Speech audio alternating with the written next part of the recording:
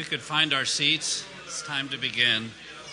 Let's open this morning's service with a hymn from the hardback hymnal, hymn number 62. Hymn number 62. And let's all stand together. Number 62.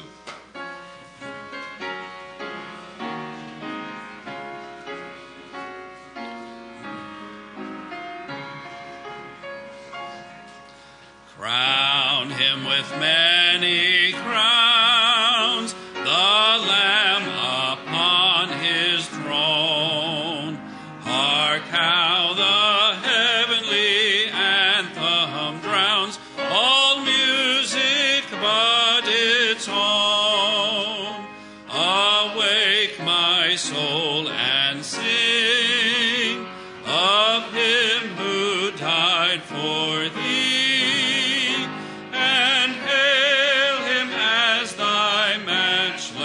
King through all eternity. Crown him the Lord of love. Behold his hands and side, rich wounds yet visible above, in beauty glorified. No angel in the sky can fully bear that sight, but downwards bends his wandering eye at mysteries so bright. Crown him the Lord of life, who triumphed o'er the grave, who triumphs victorious to the strife, for those he came to save. His glories now we sing, who died and rose on high, who died eternal life to bring, and lives that death may die.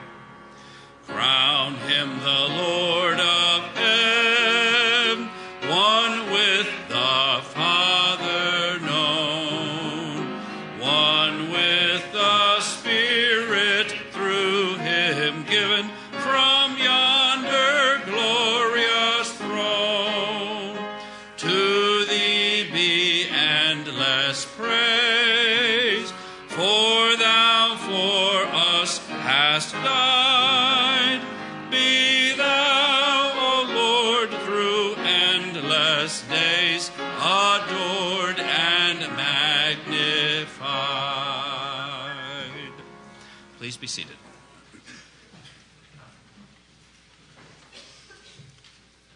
Good morning. We're going to continue our study in 2 Corinthians. If you'd like to turn with me there in your Bible, 2 Corinthians chapter 1.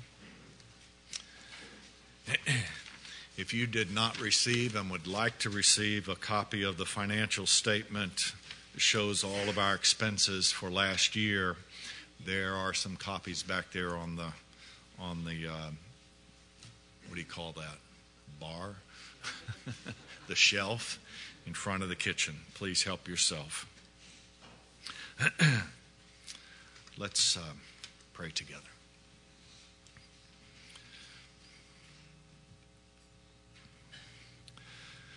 Our merciful Heavenly Father, we ask that you would cause us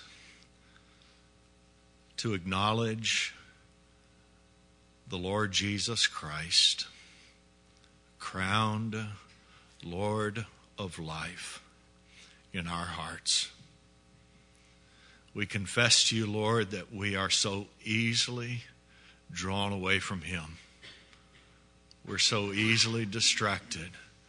We're so prone to wander and to leave the God that we love. We ask that in this hour that you would send your Holy Spirit in power, that you would teach us from thy word the spirit of thy grace, and cause us, Lord, to come humbly and yet with confidence, knowing that we have an advocate with thee, Jesus Christ, the righteous one, who is able to sympathize with the feelings of our infirmities, and who's seated at thy right hand, and who ever lives to make intercession for us. Lord, our sin is greater than we can bear. What great hope, encouragement, and comfort you give us in knowing that we have a sin bearer, one who suffered the full judgment of thy holy wrath to put away all the sins of all thy people. Oh, Lord, cause him to be lifted up. For we ask it in his name and for his glory. Amen.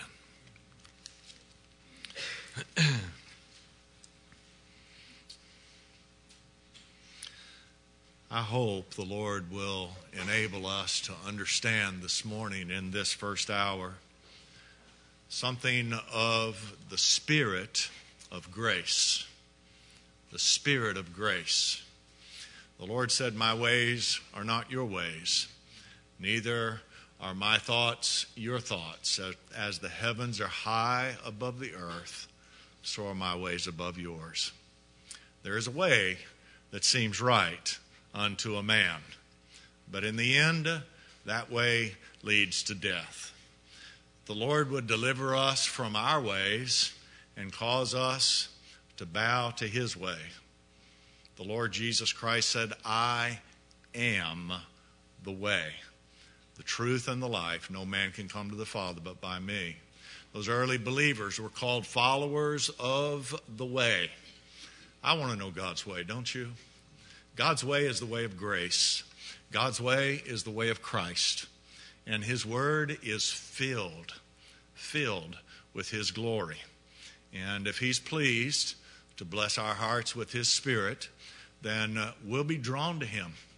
And he said, if I be lifted up, I will draw all men to myself. For as the serpent was lifted up in the wilderness, so must the Son of Man be lifted up.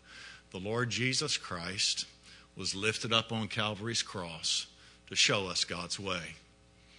Man's way is a way of works. God's way is a way of grace. And this Spirit of grace, it permeates the Word of God. I want to pick up at the last verse that we dealt with last Sunday, verse 20 of 1 Corinthians chapter 1. For all the promises of God are yea. 2 Corinthians. I think I said 1 Corinthians, didn't I? Excuse me. 2 Corinthians chapter 1, verse 20.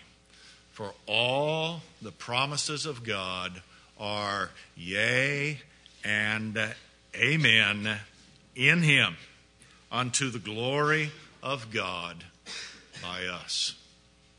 We glorify him in knowing that all the promises that God has made to save a people, to redeem them, to put away their sins, to give them acceptance in the presence of a holy God are yes and complete. That's what yea and amen means. Yes, the promises of God are all yes in Christ. God the Father could never say anything to the Lord Jesus Christ other than yes. How oftentimes we pray to the Father for blessings. And just like with our children, oftentimes the Lord has to say to us, no, that's not best for you right now. And so in faith we say, if it be thy will. That was never the case with the Lord Jesus Christ. Every prayer he's ever offered to the Father, every sacrifice he's ever made was met by the Father with yes. Yes. Father, I pray not for the world, but I pray for them which thou hast given me out of the world. Thine they were. Thou hast given them unto me. Lord, I pray that you would keep them. And the Father said, yes. Yes. The Lord prayed to the Father that he would forgive those who were crucifying him, for they knew not what they did. All those for whom the Lord Jesus Christ bore their sins on Calvary's cross were there. We were there in our sins, crucifying him and not knowing what we were doing. And the Lord Jesus Christ said, Father, forgive them, for they know not what they do. And the Father said, yes, yes. And he said, amen. It's enough. It's complete. It's finished. All that God requires from me and from you, he finds in his dear Son. And he's satisfied. He's satisfied with Christ. He's not satisfied with anything that we do. Not satisfied. As a matter of fact, he's offended. He's offended if we try to add to or take away from the finished work of the Lord Jesus Christ. All the promises of God are yea and amen in Christ. Yes and complete to the glory of God. This is the only message of salvation that gives to God all the glory. Every other message of salvation that man has contrived in his own darkened imagination robs from God his glory and gives man something to be proud of. Either a decision that he's made, a work that he's performed, a knowledge that he's achieved. Man's going to pride himself in something. The gospel of God's free grace gives to God all the glory. All the glory. And so Paul begins this by saying all the promises of God in him, in Christ, are yes, and in him they are complete unto the glory of God by us. We're declaring this gospel message. How oftentimes the Scripture speaks of us. We saw that in Romans chapter 8 Wednesday night. In almost every verse, for about 7 or 8 verses, he speaks of us, us, us. What the Lord has done, he's done for us. He's done for his church. And whenever there is an us, there must also be a them. Whenever there's an us, there must also be a them. Now, I want to be a part of the us, don't you? I don't want to be a part of the them. I need for the Lord to make me to hear, to cause me to have hope in Christ, that I could have the confidence of knowing that when he speaks and what he's done, he did for me. Now he which establishes us with Christ, with you in Christ, and hath anointed us, is God. If we're going to be established, if we're going to have a place to stand, that's what that word means. If we're going to stand upon the rock, so that whether it be the storms of this life or whether it be the storms of God's wrath and judgment in the great and terrible day of the Lord, we'll have a place to stand. And he said, he that establishes you, he that puts your feet in that place, is the same one that said to Moses, there is a place near unto me where you can stand. And he took Moses and he put him in the cleft of the rock. And the only reason that Moses didn't die on Mount Sinai is because God covered him in that cleft. Oh, that's what we need. We need for him to establish us. We need for, and Paul says, this spirit of grace, this message of salvation is of God. It's what Jonah said from the belly of the great fish. Salvation is of the Lord. If we're going to have a place to stand, if we're going to be established, if we're not going to fall, then it's going to have to be of God. And look what he says. Not only has he established us, but he's anointed us. He's blessed us with his Holy Spirit. That's what he goes on to say in the next verse. Who hath also sealed us and given the earnest of the Spirit in our hearts. Now, have you ever put earnest money on a piece of property or something else, perhaps? You put a down payment, and then you decided, I really don't want that. You lost your earnest money, didn't you?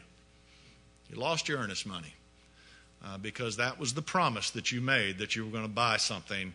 And when you changed your mind, you sacrificed that earnest money.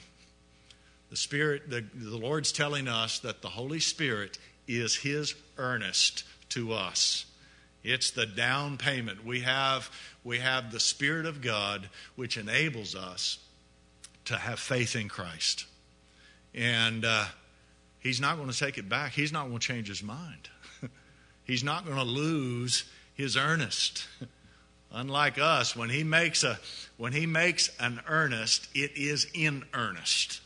Our God, with whom it is impossible for Him to lie, when He makes a commitment to do something, He doesn't back off of it.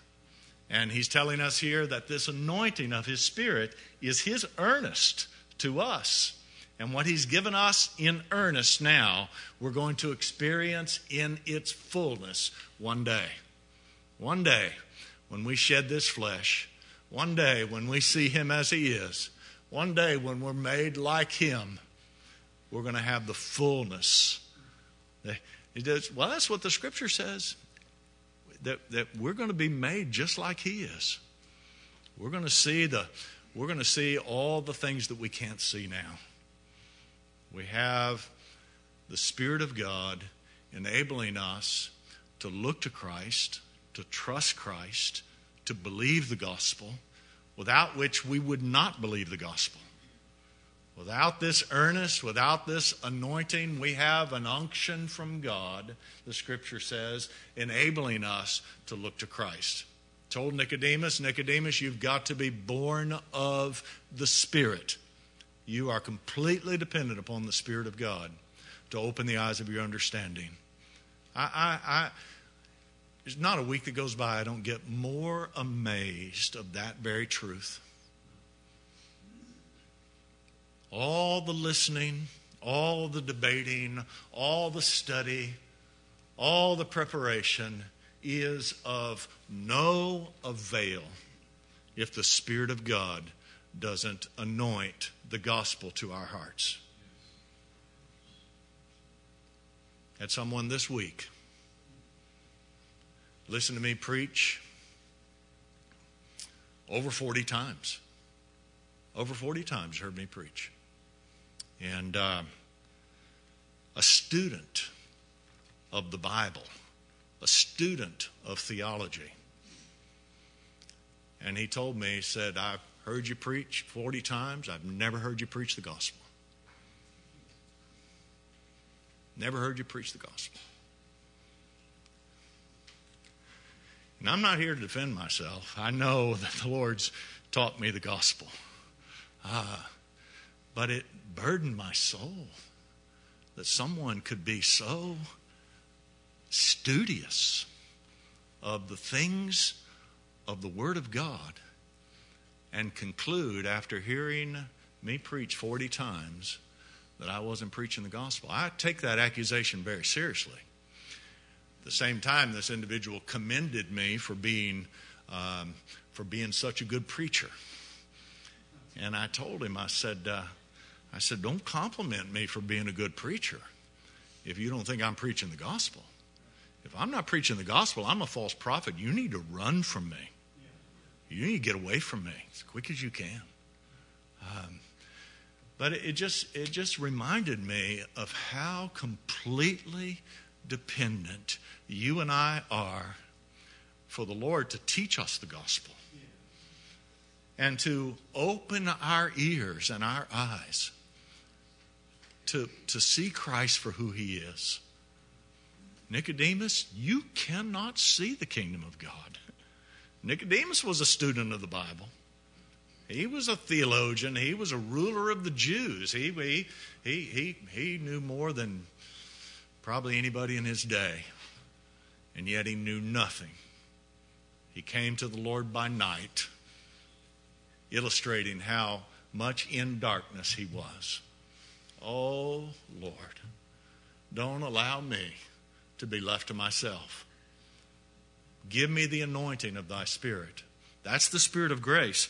He says, all the promises of God are in Christ, yea and amen. He has established us in Christ and has anointed us with His Spirit as the earnest. The earnest. Oh, we've got to be established in Christ. Paul said that I might be found in Him. Not having my own righteousness, which is of the law, but that righteousness which is by the faith of Jesus Christ. Lord, I need to be put in Christ. And I can't get myself there. You're the only one that can do it. And that's what he's saying. He that does it is God. And the evidence that you know that you've been put there is that you've been given the earnest of the Spirit. You're not budding the gospel. You're amening the grace of God. You're rejoicing in Christ Jesus. We are the true circumcision. Not a circumcision that's been done by the hands of men, but the circumcision of the heart, which is done by the Holy Spirit. We are the true circumcision. Are you part of we? Are you part of us? Which worship God in the Spirit. The Lord told that woman at the well, God seeketh those who worship Him in spirit and in truth. We worship God in the Spirit and have no confidence in the flesh. No confidence whatsoever in the flesh. How do I know that I have the earnest of the Spirit of God? God has stripped me naked and caused me to have no confidence in my flesh. He's made me to understand my complete inability before Him and my total dependence upon Him. Has He done that for you? Or do you think you still have something that you can do to make what Jesus did work for you? Is there a prayer you can pray? Is there a decision you can make? Is there work you can perform? Is there something you can do? Or are you a mercy beggar? That's the difference between those who have the earnest of the Spirit. Lord, I want your Holy Spirit. You say, well, I don't know if I have the Spirit of God or not. Here's one of those promises that is yea and amen in Christ. Yes and complete in Christ. If you, being evil, that's what we are. If you, being evil, know how to give good gifts unto your children. Well, who of you who has a son who asks for a bread would give him a stone, or he asks for a fish and give him a scorpion or a serpent? You wouldn't do that. Why? Because you want to do what's necessary and good for your children. If you, being evil, know how to give good gifts unto your children, how much more will your heavenly Father give the Holy Spirit to them who ask Him? Oh, Lord, give me thy Spirit. I can't understand the gospel. I can't believe the gospel. I can't discern the gospel. I need your Spirit. See, this gospel gives Him all the glory, doesn't it? It gives Him all the glory.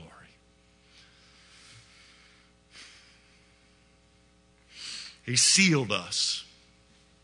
And when God gives the Holy Spirit, it's not, like I said, this earnest money is never forfeited and it's never taken back.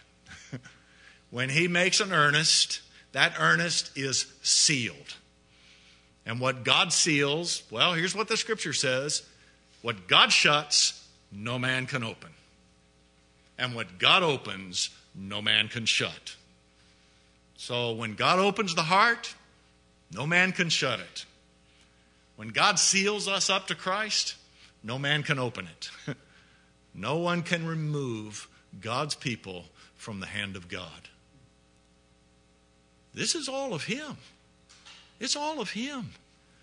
What we're doing is we're declaring what He's done in order to cause us to quit trying and start trusting. Lord, I can't do it. I can't save myself. I can't understand the gospel. I rejoice in believing that salvation is all of you. who hath also sealed us and given the earnest of the Spirit in our hearts. This gospel is a heart issue. Don't be deceived in thinking that because you can parrot some doctrinal truths that God's done a work of grace in the heart.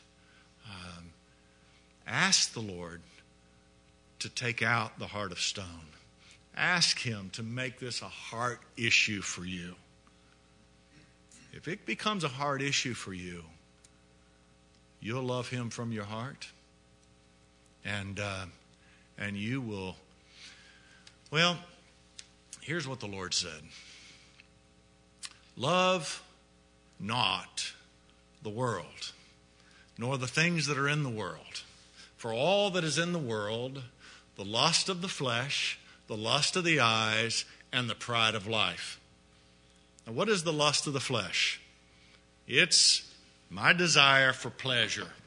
What is the lust of the eyes? My desire for popularity, to have other people like me and look to me. What is the lust of the pride of life? It's my desire to have power over my circumstances and power over God. Now, God said, love not the world. And when I read that and hear that, I'm thinking, I hope what you're thinking right now. I do enjoy the pleasures of the flesh. I do like for people to like me. And I'm constantly trying to manipulate the circumstances of my life and to have power over myself and my circumstances. So what is this love not the world? Let me tell you what it is. In my experience, and if this is your experience, you're going to say, yep, that's what it is. My hatred for the things of this world, the lust of the flesh, the lust of the eyes, and the pride of life, my hatred for it is how much I love it. That's my hatred for it. If you don't have the earnest of the Holy Spirit, you don't know what I'm talking about. If you don't have the earnest of the Holy Spirit, you're either convincing yourself, well, I don't have the lust of the flesh, the lust of the eyes, and pride of life. You're kind of like Job. Job said, I made a covenant with my eyes that I would not look upon a maiden lustfully. Yeah, right, Job. You're a liar too. But men do that. Well, I don't do those things anymore. I've buffeted the flesh. And power, I don't have a lust for power. God's all I need, and He's all my power. And they're completely ignorant of how bound up to the things of this world they really are. If you have the earnest of the Spirit of God, what you hate about the world is how much you love it. Is that your experience?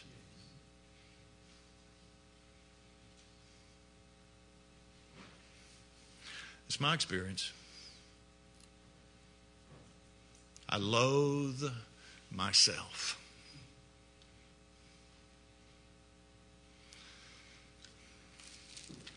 Paul said in Romans chapter 7, he said, for we know that the law is spiritual. We know that. But I am carnal, sold under sin. I can't keep God's law. And that's what I hate about myself. I want to have a holy thought. I can't do it. I want to produce something that's pleasing to God, but I can't do it. I'm completely dependent upon the Lord Jesus Christ to intercede on my behalf and present Himself for all my righteousness before God. I can't come up with anything. And I hate that about myself. And the earnest of the Spirit of God has caused me to long for that day when I will not know anything about the lust of the flesh, the lust of the eyes, and the pride of life. This flesh is going to be made perfect, incorruptible. These eyes are going to be focused on Him. And there'll be nothing but humility and worship in His presence. No pride of life there. I long for that day, don't you? Don't you?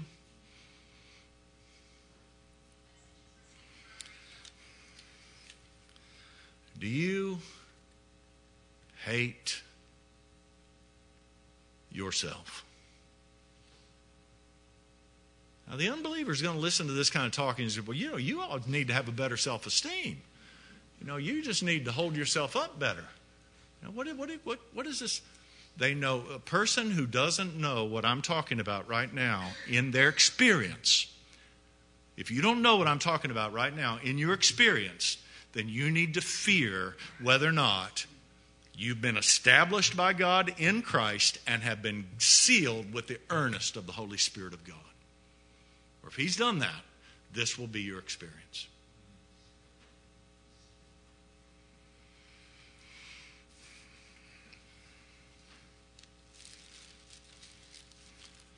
Turn with me back to our text. Moreover, verse 23, moreover, I call God for a record upon my soul, that to spare you I came not as yet unto Corinth. Now, Paul's writing a second letter unto the Corinthians. The first one, he had to deal with some very hard issues, some very difficult things that were going on in the church. And he dealt with them in a spirit of grace. And he said, I'm not going to come and chastise you. I'm going to wait for the Lord to do a work of grace in your hearts, convincing you that what I told you is true. And that's the spirit of grace. I hope I'm learning a little bit about what it means to wait on the Lord. I think I am, just a little. I mean, in my younger years, I was so quick and impetuous and so controlling over my... And the older you get, the more you realize, you know what? Every time I put my hand... It takes a long time to learn this. But you learn the older you get. Every time I put my hand to something, it gets worse. It just gets worse. And that's what Paul's saying here. He's saying, I call God for a record upon my soul that to spare you I came not to Corinth. I didn't want to come and put my hand to it. God inspired me to write to you words from God, and I sent them, and I'm waiting on God to use His word to convict you and to convert you. And I'm not going to come on my own and put my hand to it. What a blessing that God would give us that spirit of grace to wait on Him and to believe that His Spirit is sufficient. His grace is sufficient. His word is powerful and sharper than any two-edged sword and able to divide asunder the soul from the spirit and the bones from the marrow and expose the intents of the heart. Do you believe that? That's what faith just believes God. Oh, Lord, I've got such a spirit of works in my flesh. I've got such a controlling spirit about me. Give me the spirit of thy grace. Enable me to wait on you. And don't misunderstand me. I put my hands to so many things even now. I feel like in many ways I haven't learned a thing. But I do think that as we grow in grace and the knowledge of Christ, the Lord gives us some understanding of what Paul's talking about here. I call God for a record of my soul. God's my witness that I came not unto you to put my hand to the Word of God. I sent you God's Word and believed that God would use it and that would be sufficient. And it was. It was. Look what he says in verse 24. Not for that we have dominion over your faith, but are helpers of your joy, for by faith you stand. This Spirit of grace doesn't seek to take dominion over one another. You know, there's so many Reformed, Calvinistic churches that are so big on elder rule and church discipline. You've got to submit to the authorities of your elders, and the elders are meeting on a regular basis, trying to figure out who they can crack the whip on. And that's what Paul's saying here. I didn't want to come and pretend to have dominion over you. If you've got to, in any relationship, if you've got to demand respect, it's because you don't have it. If a man has to demand respect and submission from his wife, it's because he doesn't have it. If a father has to provoke his children to wrath, it's because he hasn't convinced them by grace, by the Spirit of grace. Fathers, provoke not thy children to wrath. Don't be hard on them. In Ephesians chapter 6, the Scripture speaks of servants and their obligations to their masters. Serve them as unto the Lord. And then he says to masters, this is bosses over their employees. This is actually slave owners to their slaves. So we can translate it that way as well. Masters, do the same thing unto them, forbearing your threatenings. Don't threaten one another. Forbear your threatenings. If you feel a need to threaten, just back off. And that's what Paul's saying. He was an apostle. He had the right to go there and crack the whip, and he said, not for that we have dominion over your faith. We don't have dominion over you. We're not here to try to control you or intimidate you. We're here to preach the gospel, that God's grace would be sufficient for your every need, and that His grace would cause us to submit one to another and esteem one another more highly than themselves. If you believe yourself to be in need of grace more than anyone else, then that doesn't give you the moral high ground to stand in judgment of anybody, does it? Galatians chapter 6, if a brother be overtaken with a fault, you which are spiritual, and that's every believer. It doesn't mean you which are living a life of superior spirituality.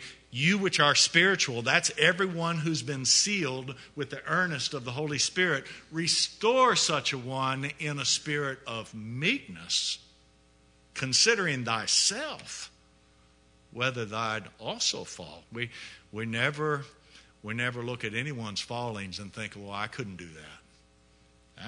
That's not the spirit of grace. Lord, I'm capable of that and a whole lot worse. And the truth is that I do those things in my heart all the time. The person who accused me of not preaching the gospel, I asked him, he said, well, you don't call men to repentance. And I said, well, what is repentance? And he says, it's turning from your sin. And I asked him, I said, well, tell me which sin in particular you've turned from in your life. He wasn't able to answer me. You see, the natural man thinks sin is nothing but a behavioral problem. When you have the earnest of the Spirit of God, you know your own heart. You know the deceitfulness of it. You know the wickedness of it. You know how much you love this world and the lust of the flesh, lust of the eyes, and the pride of life, and all that's in the world. And you know you haven't quit anything. Not in your heart. We're not advocating immoral behavior. Paul deals with that in the next chapter. We're not advocating that. We're confessing before God that we're sinners.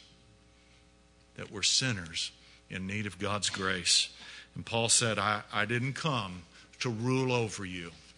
I didn't come to exercise dominion over your faith, but are helpers of your joy, for by faith you stand. What is your joy? What is your joy? Most folks' joy is the absence of conflict in their life. Well, I'd be happy if this situation and that situation and the other situation was different, then I'd have joy. As long as you're looking for that for your joy, you're never going to know anything about the joy that comes from the Lord. Our joy is knowing that all our sin has been put away. Our joy is Christ. He's our hope. He's our access to God. And if I've got Him, tedious and tasteless the hours when Jesus no longer I see. Oh, if I've got Him, then prisons, palaces be. Isn't that what we sing?